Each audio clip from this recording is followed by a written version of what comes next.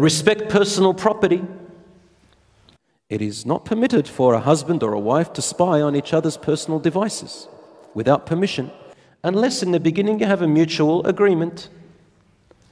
And obviously the more transparency there is, the better.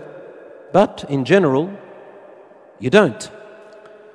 Unless a husband has a well-founded reason to suspect his wife of some kind of betrayal or of a perceived harm after he saw signs that's going to come to his family or his wife, he can spy to protect the family.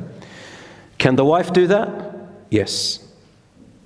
But the condition is, under very strict measures, when truly and honestly you have rationally seen signs that are a danger to your family or betrayal. And even then I say, don't go to the devices, because a person can hide stuff, can use another phone. So it's not really wise. What's the alternative? Talk. Tell her, tell him, I suspect this is what I'm seeing. At the end, maybe things will change, or maybe inshallah, if you're just doubting wrong, it'll go away. But never spy because you have paranoia.